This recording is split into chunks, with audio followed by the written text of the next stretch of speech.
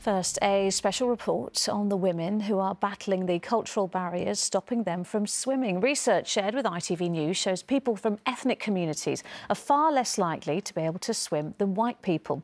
From pools reluctant to allow women to wear more modest swimming costumes to racist attitudes held by teachers. Discrimination is excluding many, and there are now growing calls for governing bodies to finally take action to address the issues, as Sangita Lal explains. Learning to swim now because they've never been able to before. This Muslim women's group lesson is, for many, a first chance to dip their toes in the water because of cultural barriers, they say, that shouldn't exist. Layla used to swim every week when she was a child, even hoped it might become her career one day. But at 12 years old, that all ended when she no longer wanted to wear a swimsuit in the pool.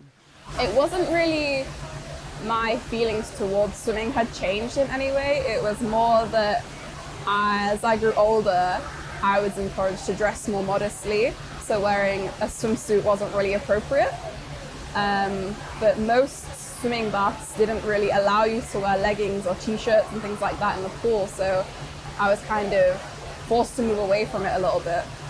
I would like to think that people are more open-minded than they actually are, but in reality a lot of people don't take other cultures and other religions into account.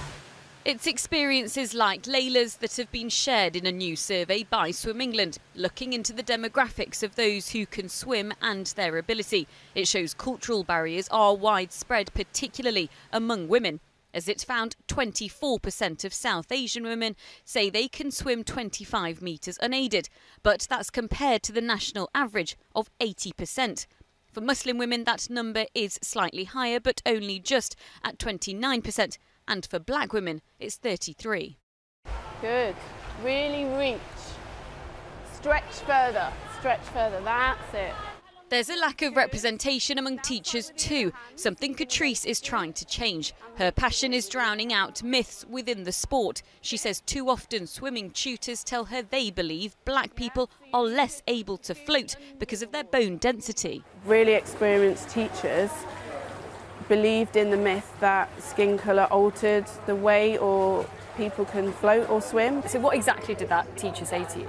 The experienced swim teacher said to me that the little boy was ethnically challenged. Because he was black, she believed that he wasn't able to float or swim as well. Just how damaging is that for that little boy, for so many children who may want to progress in swimming? They're going to have lower expectations and then they're going to not achieve as well as people that do have white skin or lighter coloured skin. And who perhaps weren't discouraged the way they were. Exactly.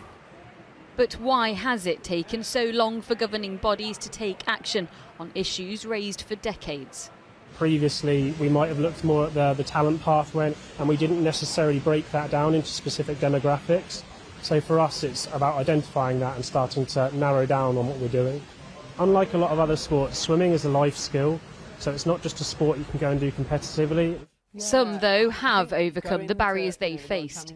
For me, the Jamaican Athlete of the Year was always pretty special to me. Michael Gunning has broken a number of Jamaican national records and competed for Great Britain too. Now retired, he says successes like his are unfortunately rare within his community. I think that's hard, it can be quite a lonely place to look around and, to be so proud of making the team and actually making it there, but also, knowing that you're not really represented that much. I'd always hear those comments that black people sink in water, that I'd never go on to achieve, my dreams of qualifying and representing my country, but no one should ever have to go through that, We should all love the sports that we do and no one should ever have to question that. Just like Layla did, who hoped one day to jump in the deep end and maybe become a competitive swimmer, but she felt she never had the chance to try. Sangita Lal, ITV News.